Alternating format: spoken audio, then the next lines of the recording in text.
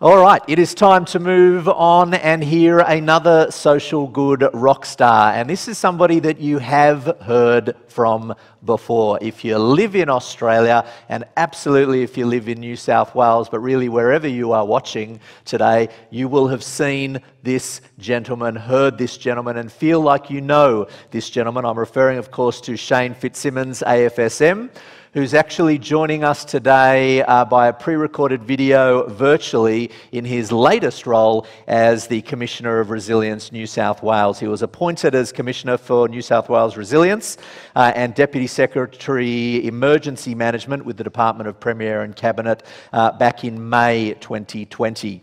His appointment followed his distinguished career, which is where most of us probably would have heard of him for the first time possibly, back in his days not so long ago with the New South Wales Royal Rural Fire Service, the RFSS.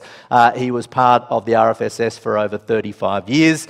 He was a volunteer there, but ultimately became the Commissioner in 2007 and remained until in the middle of 2020. I'm sure you'll remember as the New South Wales bushfires burnt in 2019 and at the beginning of 2020 throughout New South Wales, it was Shane, this seemingly unprepossessing man, who became the face of the emergency work. As if from the smoke, it was like he emerged to be the person that we connected with as a community. Together with many well-deserved honours, way too many to mention, Shane has been awarded the RFS Long Service Medal, and last year was actually awarded the Father of the Year award. And I was lucky enough to meet him in person last year at a Rural Fire Service conference, and I asked him, as I've asked all of our speakers, what is something about you that our audience won't know? And he shared something with me that I'm sure he's going to be fine with me sharing with you. At primary school, young Shane Fitzsimmons was a ballet dancer with the Terry Hills Junior Ballet School, and he was pretty damn good as well. As for today, so given, I think we would all understand, given the current storms and the flood crisis that is going on around the place, it became apparent last week that Shane, given his role, wasn't going to be able to take the time out to actually make his way here today in person. I'm sure you would understand, but despite the devastating floods and storms that were taking place, he still took time out of his day a week ago, and I was lucky enough to sit down with him online and have a little bit of a chat about climate change and what's going on right now and the work that he does. So, by way of virtual online video, which is becoming so common in conferences these days, it still gives me great pleasure. And even though he won't hear you, can you please give a huge round of applause for the Commissioner of Resilience, Shane Fitzsimmons.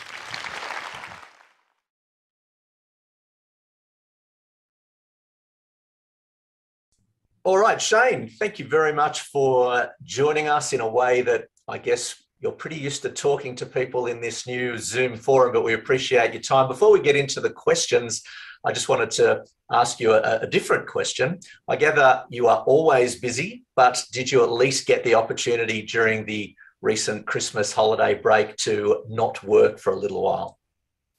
G'day, Andrew. It's great to be with you. And look, I had a pretty quiet Christmas, largely stayed at home, but I did duck out to Broken Hill and back a couple of times to help my daughter relocate up towards the Newcastle area. So I've got to see a bit of the country, and particularly how it's faring up with all this rainfall and all this growth, which is quite a contrast compared to where we were only a few years ago. Yeah, absolutely. It's pouring outside here as I'm talking to you. I understand that. The conditions that you were talking about. Just before I do, what were some of the learnings that you had? You mentioned the fires, obviously. What were some of the main challenges and I guess learnings that you personally had from that period? There's no doubt, like the rest of people impacted and affected by those fires, I think the realisation and the comprehension of the scale of damage, of the scale of displacement, and indeed the grief, losing 26 lives, just under 2,500 homes, having 160 consecutive days of high intensity firefighting operations with fire behaviour and fire spread, breaching conventional modelling and the best available science for predictive services. It took an enormous toll. And like so many others, there are dates and times that changed us forever. There are memories and points throughout that season that'll stick with us for a lifetime. And people are genuinely grieving the loss of loved ones. For me, as part of that firefighting effort, losing our 7 firefighters, our 4 volunteers, Jeff and Andrew, Sam and Cole, and then the 3 aircrew when the large aeroplane crashed in January, Rick, Ian and Paul, all paying the ultimate price for the want of nothing more than to make a positive difference in the community. It was really difficult.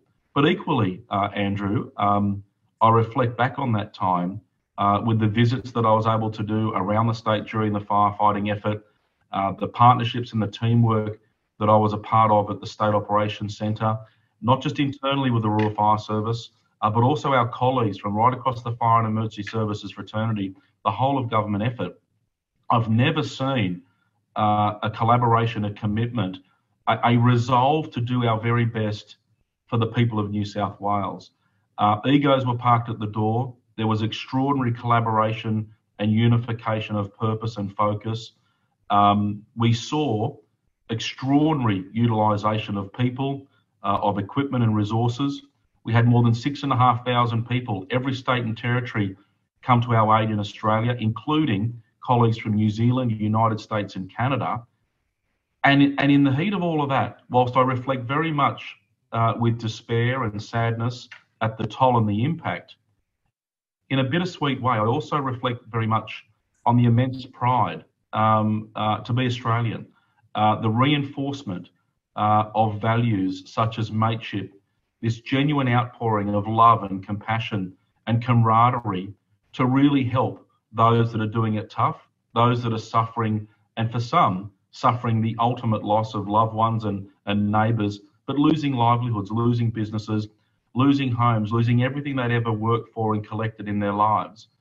There are so many stories that will sit with me forever of this remarkable, genuine, sincere outpouring of love and generosity and care, where the people were doing it with their own selves, providing their own labour to make a difference in some of these hard-hit areas, whether they were opening their doors to provide temporary accommodation, makeshift accommodation for those that were displaced or homeless for a period of time, whether it was the provision of goods and materials, and of course this remarkable generosity through donations that lifted the spirits of all those impacted and affected.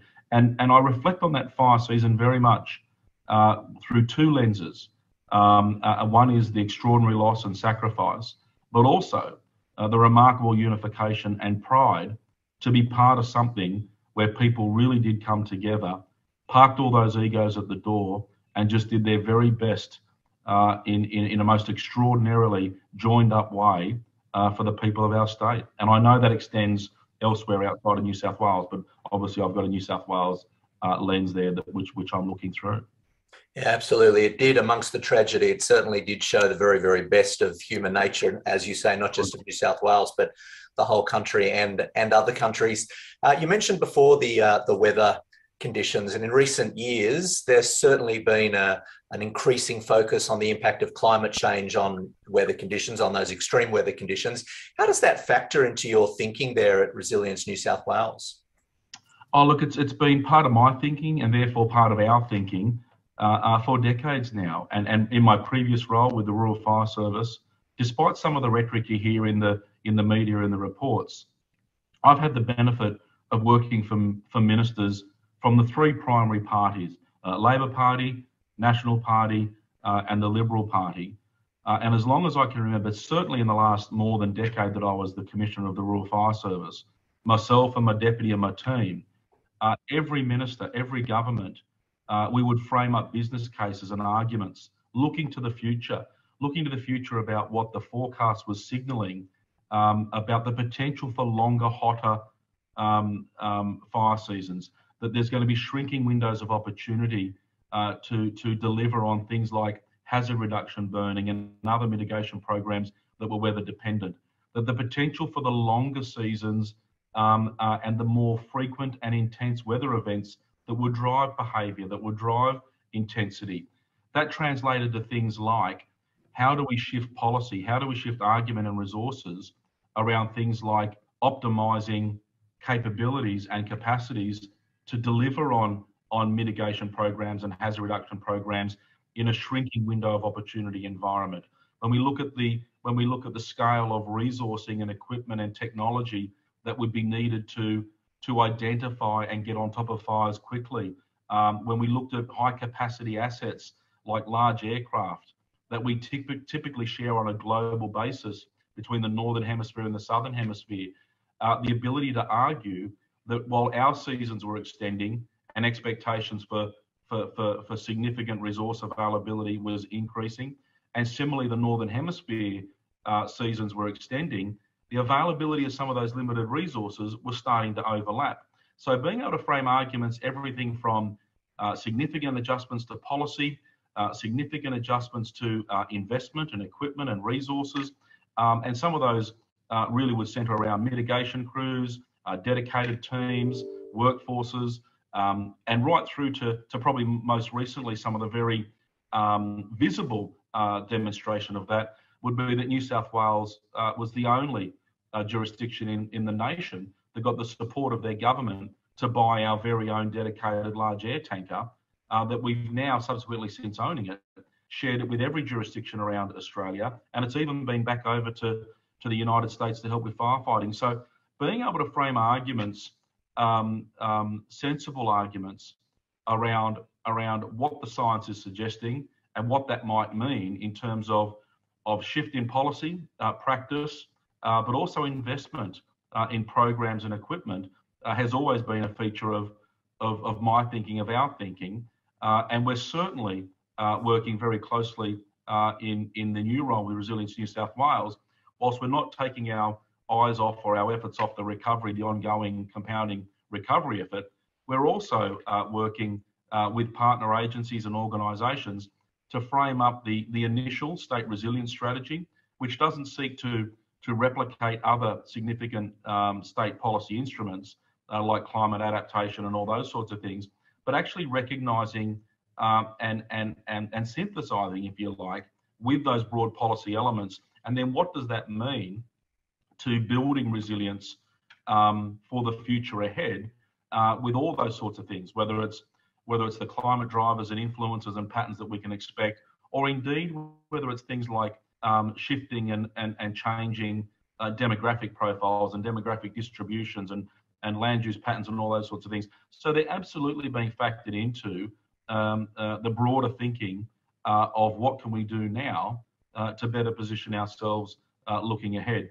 And without labouring the point too much, Andrew, I think the word resilience wasn't going to be the title of our agency when I first agreed to take the role. Well, I had in my head a simple organisation like Disaster and Emergency Management for the state, and as a simple firefighter, I kind of got that. But they talked about the word resilience, and they wanted it to mean more than just your typical focus on disaster and emergency management. And as I've travelled around and talked to people and reflected a lot on the last couple of decades of my time in fire and emergency services, our lens looking forward, I don't support the simple definitions of resilience being bouncing back to normal after disaster or disruption. A, what is normal? And B, why do we want to go back to that state and be just as vulnerable or susceptible to the next time? So for me, resilience is about learning through lived experiences so that we can develop new skills, that we can be better minded as to what we can expect and set the forecast more appropriately, that we can invest in programs, in systems, in infrastructure that can better ready ourselves to hopefully prevent or mitigate what might be coming. But if it happens, how do we endure? And then how do we learn through that program, come out the other side better, wiser, stronger, and more capable for the next turn? So it is an evolving and living sequence, but it's actually living through those lived experiences. Hopefully, we don't all wait for our personal lived experiences to learn the lessons, that we seek to learn from one another, both domestically and abroad, so that we can understand those lessons and factor them into our thinking and our planning, our policy architectures, and of course, our investments. Absolutely. Shane, we've got a couple of minutes to go. I've got one final question that actually ties in really nicely with what you've just said regarding the word resilience. Resilience, amongst other things, has an optimistic tone to it. And I know, having heard you speak before just last year, that you are an optimist and a very modest one, but you yourself are doing your bit to help society as we move towards 2030. And so my question is around 2030. It's actually not very far away anymore. When we first started throwing the 2030 year around, it seemed like it was in the distant future. It's now very close. What world, final question, what world do you want to live in by 2030? It's a really good question, Andrew. And I truly believe we are living in a wonderful world. And what I want to do, I want to see that world evolve and harbour the lessons, particularly for us here in New South Wales and Australia, the extraordinary and confronting lessons of the last couple of years. Whether it was droughts that were immediately before the fires, whether it's the COVID and the storms and the floods and the subsequent variants and the subsequent storms and floods, we've had an extraordinary succession of displacing and tragic events that have befallen us.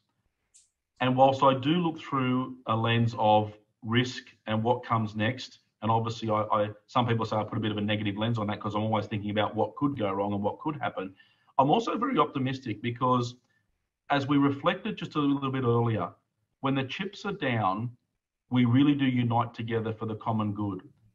But usually in our life experiences, disasters happen somewhere to someone or some community, and they're usually geographically constrained.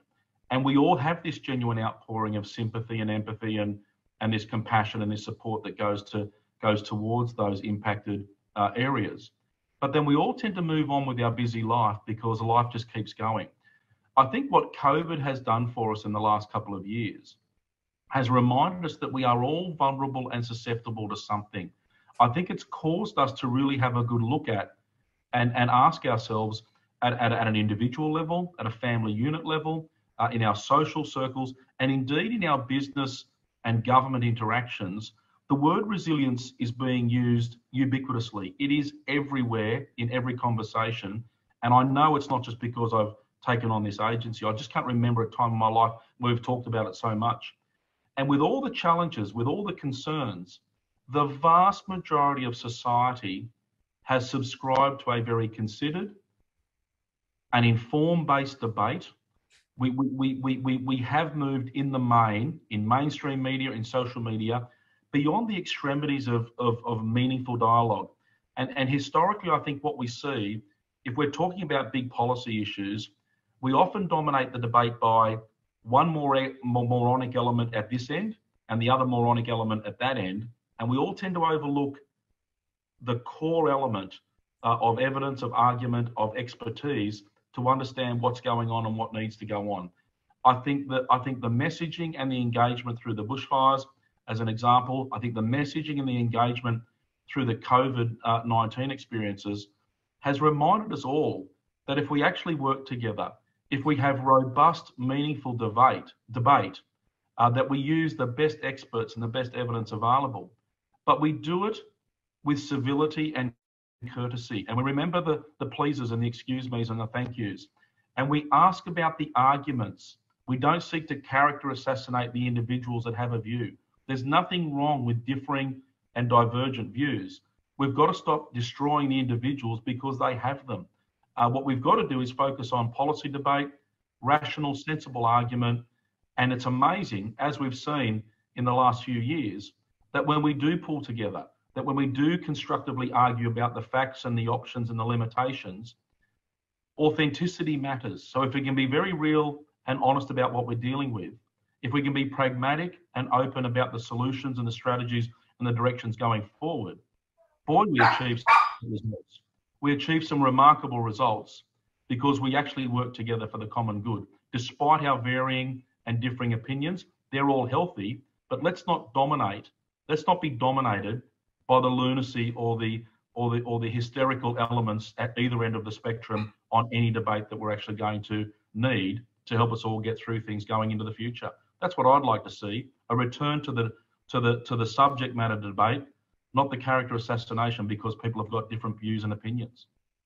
That is a perfect, optimistic way to end this discussion. Shane, we've covered a lot of ground in a short period of time. I just wanted to say, first of all, thank you very much for your time today. It's really very, very much appreciated amongst your busy schedule, but also thanks on behalf of everyone here at the Social Good Summit for all of the fantastic good that you have done for the people of New South Wales and Australia. It's really appreciated, and we appreciate your time. Thanks for joining us. Thanks, Andrew. It's been a pleasure, and all the very best for a great summit. Cheers. Thanks, Shane.